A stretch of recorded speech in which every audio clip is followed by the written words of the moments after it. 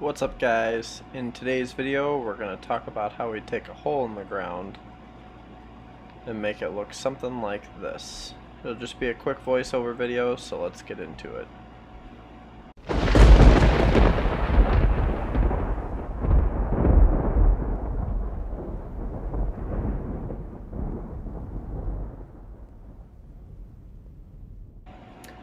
So after the hole is in the ground, we go ahead and we get our forms set.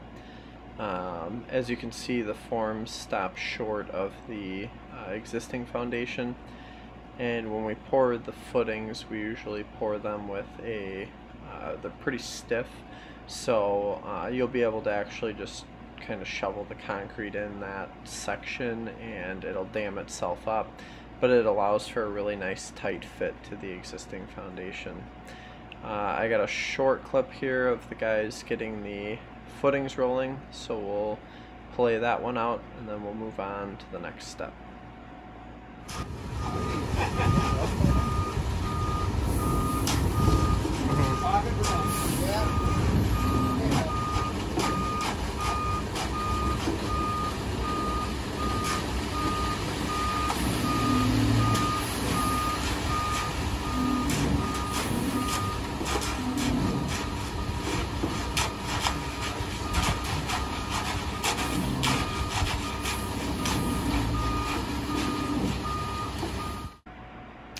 Alright, so that is the footings poured.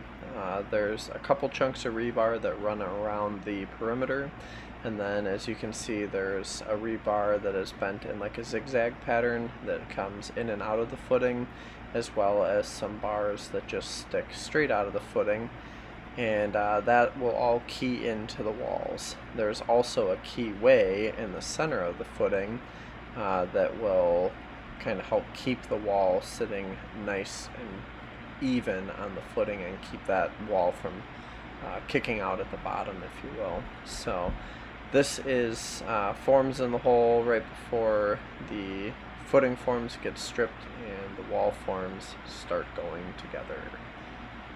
We'll jump into wall forms partially up next. So here's a progress pic of forms going up. These ones are 6 foot 8 inches tall, and they come in various widths on the 1 inch increment. So pretty simple, straightforward.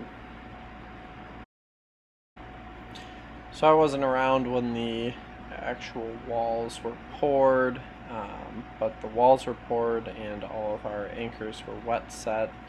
6 foot on center is the code here, so pretty simple. Next up we'll jump into the floor. So this one was a little bit of an interesting foundation.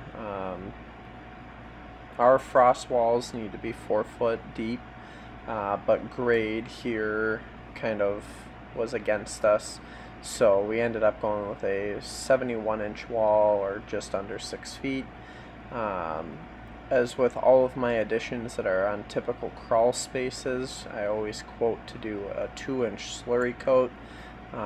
This does a couple things. It's a much cleaner atmosphere in the crawl space. You don't have all that dust and stuff in the air and in your home.